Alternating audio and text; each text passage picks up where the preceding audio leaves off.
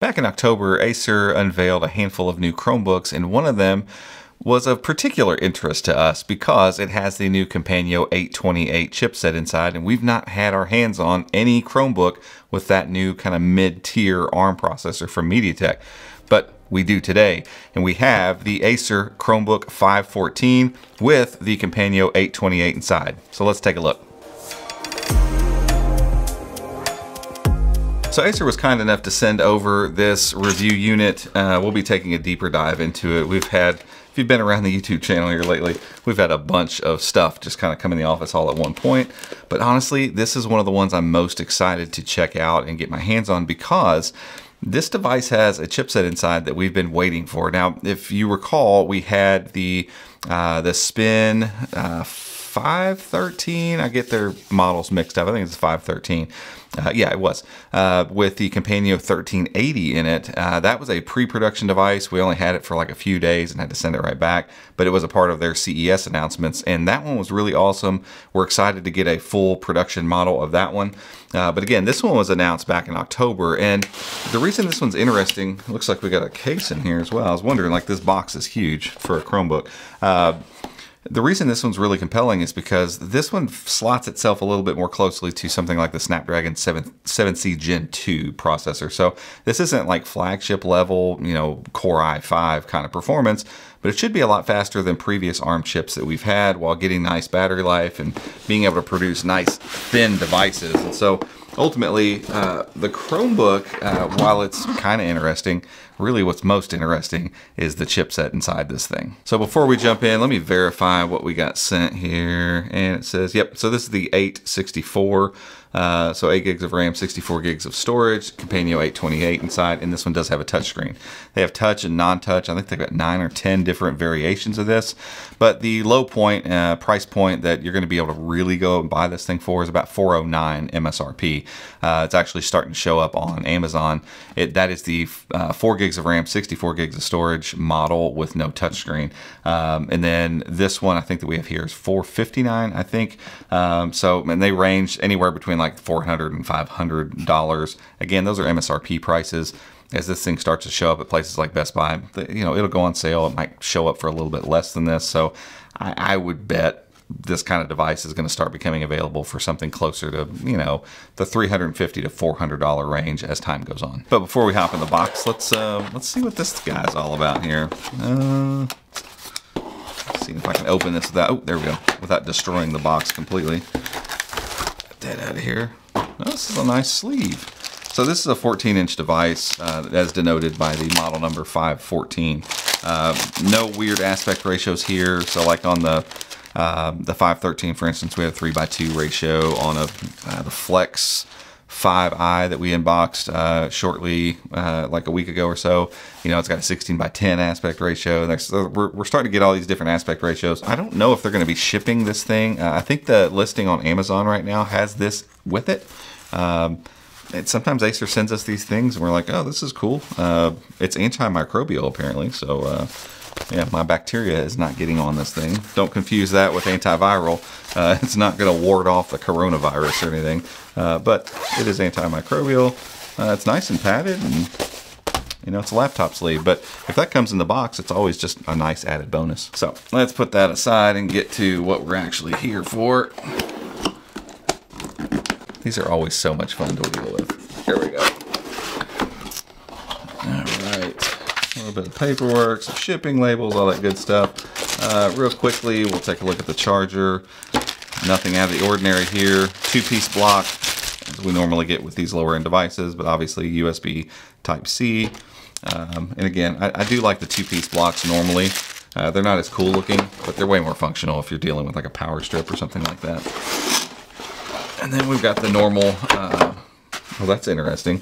In the box from Acer, we've got an Amazon label in here. So apparently this thing is going to be on Amazon first, clearly. So I keep saying it'll show up at Best Buy.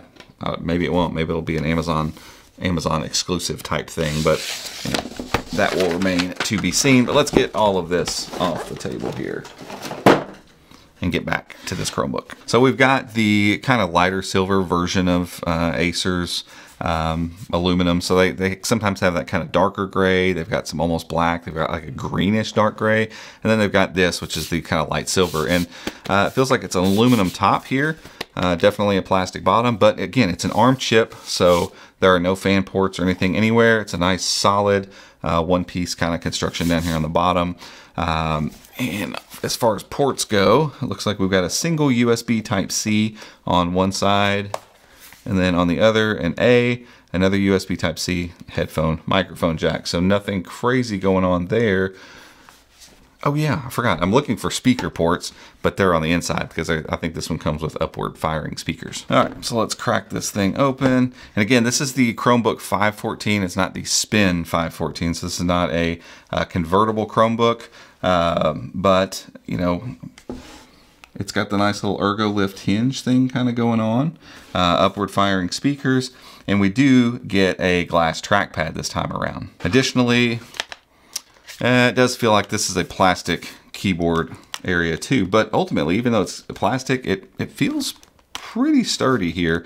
I mean, again, when you get Chromebooks that are all plastic on the bottom, there's not a ton they can do to make it super firm, but it doesn't feel bad. It doesn't feel cheap or super flimsy here. And obviously that lends to the overall lightness of this device. It's under 3 pounds. So it's, you know, it feels nice and thin, which is what you expect, again, from an ARM powered device. We want thinness here. And the keys feel pretty nice, and the keyboard isn't wiggling around or anything like that. So I'm going to take a second and get logged in, and we will kind of go through some of the, you know, speed stuff and just see kind of how this thing feels actually as I'm setting it up. Okay, so after getting this thing logged in, set up, a couple things I can note that are actually pretty cool about this one. So the keyboard feels really good. Like, this is a really good keyframe. It's kind of quiet. But there's quite a bit of travel. There's backlighting here, and honestly, just typing on it feels really good. Even though there is a bit of give in the chassis, you can kind of see that there. I mean, it's not a ton, and like around the edges, it feels nice and sturdy, but kind of in the center parts, it's a little wobbly. It didn't really affect the typing. Like, the typing part felt really nice and sturdy, and so good keyboard here. And the trackpad is exceptional. With a 14-inch device, they have room to put in a plenty large trackpad. It's all glass. The click sounds great, and the feel of that click is awesome. This is a really, really fantastic trackpad here. And then the other notable thing you see here are upward firing speakers. So I went ahead and pulled up a track. This is going to be a little bit loud, so prepare yourselves here, because these speakers are loud. There's no bass, none whatsoever. Like, they just rolled the bass all the way off. But you get some mids and a lot of highs, which is going to be good for conference calls and video calls and all that kind of stuff, which at the end of the day, that's really what this is more meant for. So let's play that.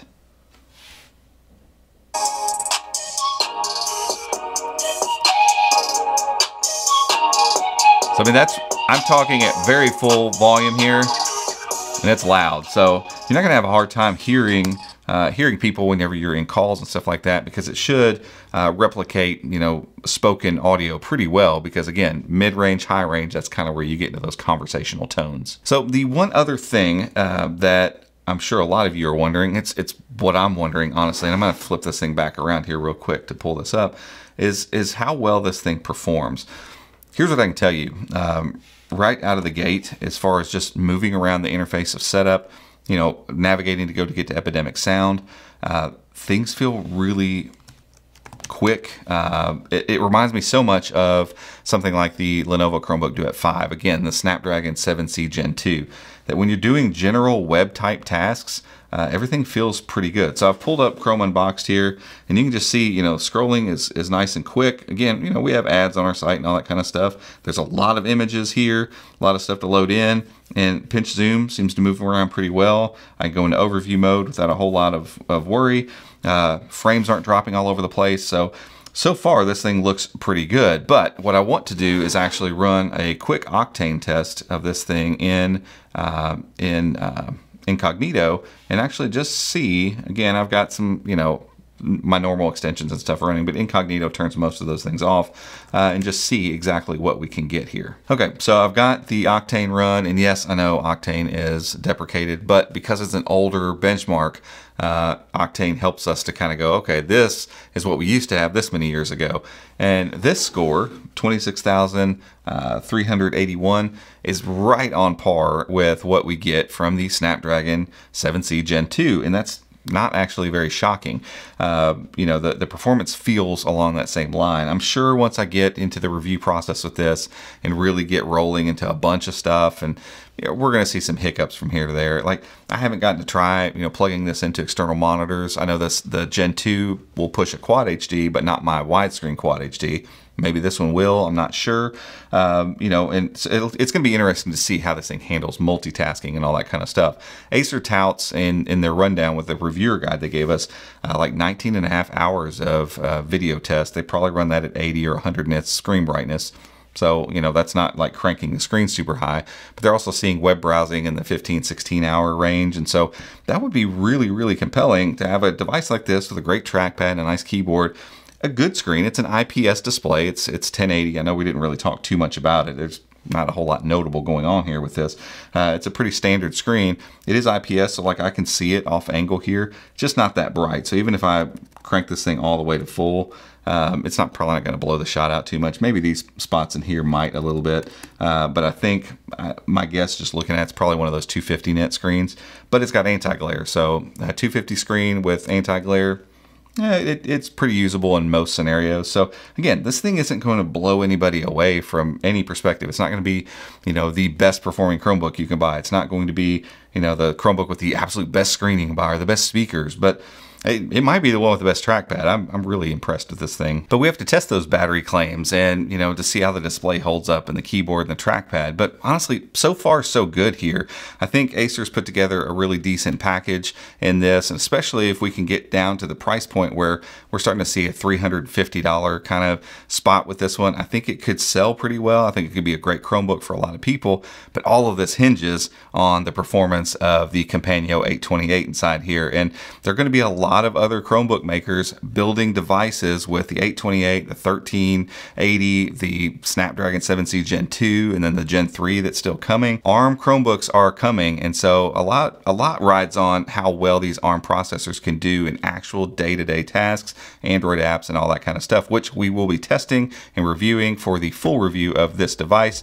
But that's it for this one. If you enjoyed this video, give us a thumbs up, head down there and hit that subscribe button, and be sure to ring the notification icon as well if you'd like to be alerted when we make future videos just like this one. Until next time, we'll see you.